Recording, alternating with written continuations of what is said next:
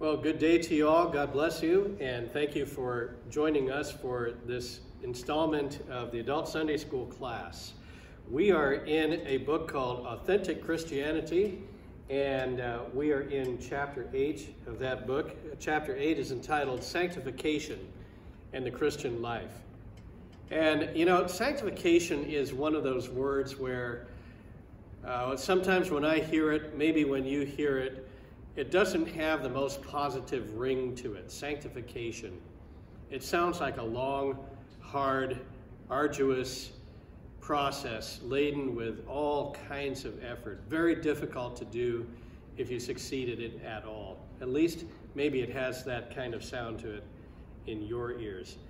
But we're going to talk about sanctification today, and I want to start with a verse that will automatically free us up a little bit in our assumptions of what today's class is about.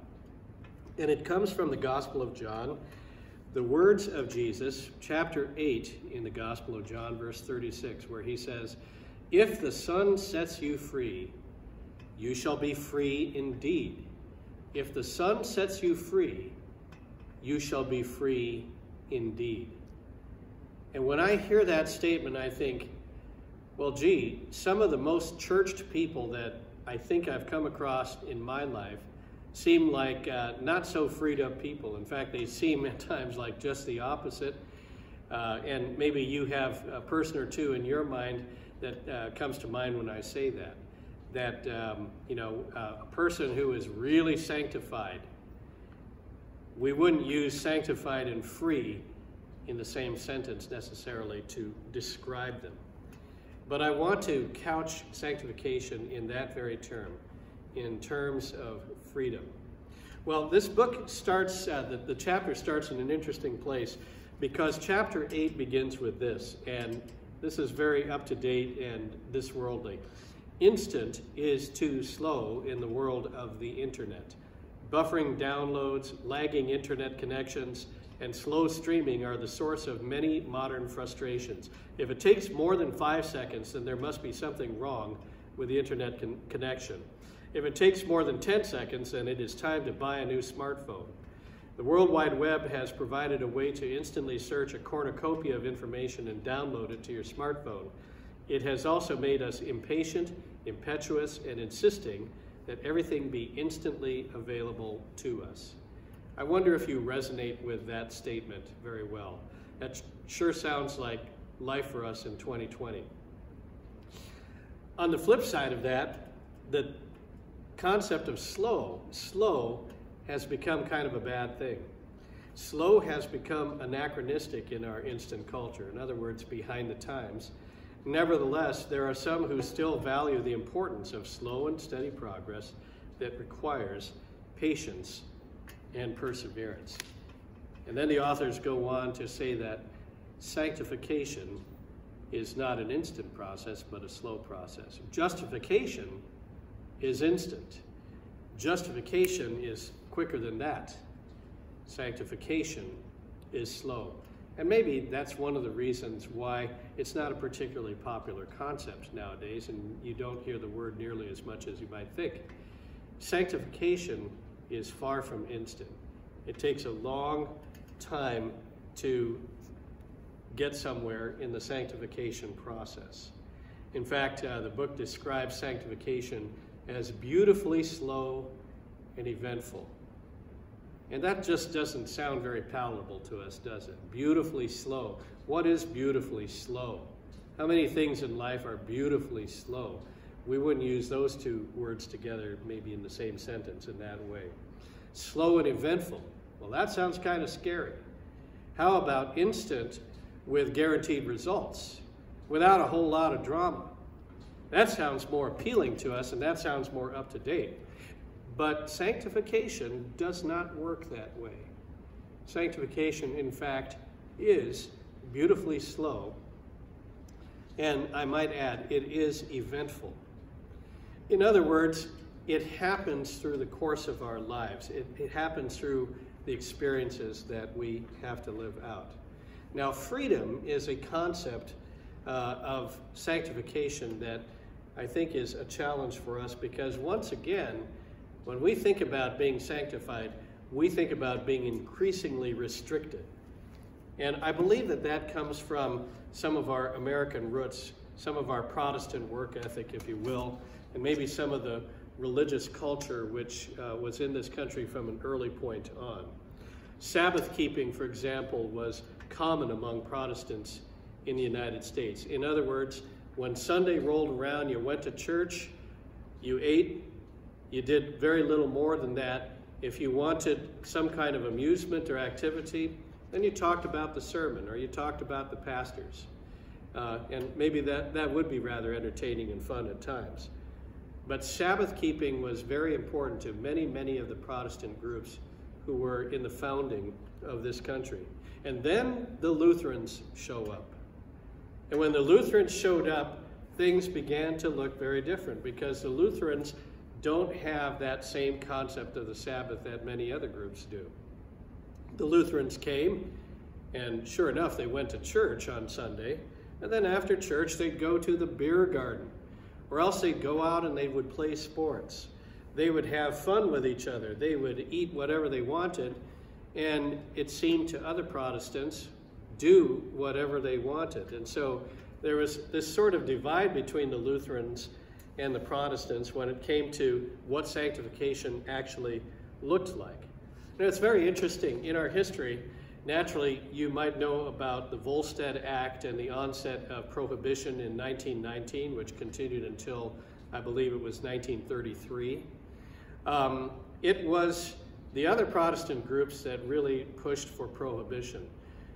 About the only two religious groups of any size in the United States that strenuously objected to prohibiting all usage of alcohol were the Roman Catholics and the Lutherans. And I'm sure that other groups looked at them like, what in the world is wrong with you people? And there was probably plenty of accusation going on, well, they are not real Christians. Why? Because they don't show the marks of sanctification that we're looking for. And so I want to just read for you one verse from Scripture which really gives some kind of description to that particular approach to the Christian life, which is restrictive and more or less about keeping rules. And it is Colossians chapter 2, verse 21, and it says this. It says, "Since you died with Christ to the basic principles of this world, why, as though you still belonged to it, do you submit to its rules?" Now, probably a lot of commentators are thinking that Paul is talking about the Jewish law here. But I believe that Paul is not only talking about Jewish law, but any sort of legalism that human beings can devise, which tell you this is the route to becoming a righteous person, a good person. And so once again, verse 20, "Since you died with Christ to the basic principles of this world, why, as though you still belonged to it, do you submit to its rules? Do not handle, do not taste, do not touch. These are all destined to perish with use, because they are based on human commands and teachings. Such regulations indeed have an appearance of wisdom." Mark those words. Such regulations have an appearance of wisdom, with their self-imposed worship, their false humility, and their harsh treatment of the body, but they lack any value in restraining sensual indulgence. If there is a more clear condemnation of legalistic righteousness and the legalistic approach to the Christian life anywhere in Scripture, then I'd welcome you to find that and share that with me, because I think this capsulizes what's wrong with that restrictive way of thinking. Paul says that it has no power to truly transform us, and that if it comes to a prohibition of food or drink, well, these things perish with their usage. They're based on human commands, he says, and teachings. And these regulations, while they might look a lot like wisdom, with their false humility, their treatment of the body, etc., lack any value in restraining sensual indulgence. Wow. What a condemnation of that way of thinking. And I want to add to that in this passage here, when it says with their self-imposed worship, a lot of your translations are going to have the words will worship. And that's an interesting phrase in itself, will worship. It's almost like there's a religion of, I will do this and I will do that and I will submit to this law. And I'm going to, it's kind of like white-knuckling your way to sanctification. Paul's verdict on that, it doesn't work. It doesn't work. It's of no value in dealing with sensual indulgence. Now, having said that, I want to issue a major caveat or word of instruction here. And that is that what is being said here is not that we as Christians, since we live under grace, can go out and do whatever the heck that we want, and all rules are by the wayside, and we can pretty much write our own ticket. We can sin it up, we can drink it up, we can sex it up as we want. That's not at all what is being said here. Perish the thought. May it never be. And Paul has extremely strong words for people who think that way in other passages of Scripture, such as Romans chapter 5 and 6. But what he is saying is that in terms of the progress of our sanctification, yes, you can make all kinds of rules for yourself. But very often those rules don't deal with the root of the problem, which goes much, much deeper than behavioral. Behaviorism, as a psychological school of thought, B.F. Skinner, for those of you who may have taken a college course or two in psychology, behaviorism is exactly that if you can control by means of conditioned responses a person, then you can transform them. That's essentially the thought in a nutshell. Paul would take that and throw that out as well. What needs to happen is an inner transformation whereby we can be free. Free. And let's define free. The book has some good pages on this. But free means not that we're free to do whatever the heck we want and write our own rule book. Free means that we are free from addiction, free from being subjected all the time to temptation, free from that necessity to sin. And what I want to recommend to you is two great treatises by Martin Luther on this topic. The first one is called Bondage of the Will. It's one of the most important works of theology ever written. And the second sounds a lot like the bookend to it, The Freedom of the Christian. Those two works, Bondage of the Will and Freedom of the Christian. And essentially what the gist of it is this, is that the bondage of the will means that as natural beings, in our natural sinful state, we really have no choice but to be sinners. We are imprisoned to sin, we're locked into sin, we're dead in our transgressions in sin. And there's no way out of that. And so we are not free to do anything but sin, so to speak. And what happens when a person becomes a Christian is they receive the Holy Spirit. And now all of a sudden, there's a power or force at work in them which regenerates them, causes them to be born again, gives them new life, and in that new life gives them a will and a desire to follow a different path. And not only the will and desire, but also empowers them to begin following that new path. That's what happens when a person becomes a Christian, is that they're freed from that bondage to sin, that bondage of the will. Or to put it another way, and I have to credit Pastor Joe with this. Pastor Joe, I hope I'm getting this right. Please correct me if I'm wrong. But as we look at the human state, let's say starting before the fall, and then after the fall, and then with redemption through Christ, and then in our final state of glorification, we can put it this way. Before the fall, man was certainly able to sin, but more importantly, was able not to sin. After the fall, man was able only to sin, not able to do otherwise. With the redemption of Christ, man is made able to not sin, although he still is able to sin. And in our glorified state in Christ, we are not able to sin. So did I get that right? Yeah. Able to sin, not able to not sin, able to not sin, not able to sin. All right. Thank you. It's so good to be able to phone a friend. So that's what the human state looks like at these 4 different stages. And what Luther is saying is that we are only able not to sin when we have been redeemed by Christ and have received the Holy Spirit. And then an interesting thing happens. Our will begins to want to cooperate with God.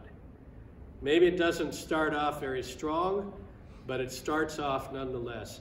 And with practice, with application, with the hearing of God's word, with the receiving of his sacrament, that impulse to follow God, to desire the things of God, and to follow in his steps begins to grow and get stronger all the time. And it is in that life of following Christ and following his commands and living his way that we find the freedom that we so desperately want. And that is the freedom not to sin, the freedom to do the right thing, the freedom to be the people that we always thought we ought to be but could never quite make it. And now, probably all of us, probably many of you, can relate to the struggle to get to that point. We can relate to what Paul says in Romans chapter 7 when he says, "Inwardly I delight in God's law, but the doing is not there. For I delight in the things of God, I desire to do them, but sin, taking opportunity in the commandment in the law, comes to light and kills me off, kills that desire, kills that ability to follow God. Wretched man that I am, who will deliver me from this body of death?" And then we hear those wonderful words, Romans chapter 8, verse 1. "There is therefore now no condemnation for those who are in Christ Jesus. For the law of the Spirit of life in Christ Jesus has set you free from the law of sin and of death." And once again, kind of couching this in the terms of our lesson today, we hear that the law of Christ, the law of life in Christ, the life of the Spirit, has set you free from the law of sin and death. And automatically we think, well, how come it's not happening in my life now? How come I still struggle so much with this sin and that sin? And how come I still have this temptation in my life? And why do I suffer from that addiction? The reason for that, once again, is that sanctification is slow. Sanctification takes time. And so my pastoral word to you Christians who are struggling with sin and feel like you're not making it, you're not cutting the grade, my advice to you is don't white knuckle it. Don't try to get under the law again and make sanctification happen in your life. Instead, release yourself to the power of the Holy Spirit. Be patient with yourself. Don't beat yourself up that you fall down. Instead, when you fall down, get yourself back up again, dust yourself off, and say, okay, Satan didn't get me that time, and I'm following Jesus again. That's the stance of the Christian. We fall down, we get up, we fall down again, we get up again. And this is why Luther gives us this very wonderful and important phrase. In this life, before our glorification, we are simul justus et peccator, which means just and at the same time a sinner. And so we find ourselves going back and forth between those two modes constantly, and it's frustrating, I'll tell you. I know from personal experience. But hang in there and stick with it. Sanctification is, in fact, taking place in your life, in the things that you suffer, in the temptations that you have to face, in the problems of life that you feel that you don't have a solution for. And in the real crises of life, what God is doing is he's forming and shaping and growing his very nature in you. And so maybe we should call sanctification Christian formation. I kind of like that term better. conformed into the image of Christ. We're going to stop there, and we're going to pick it up on Sunday morning, 10 o'clock. Please join us for the Zoom meeting. God bless you, and have a wonderful week in the Lord.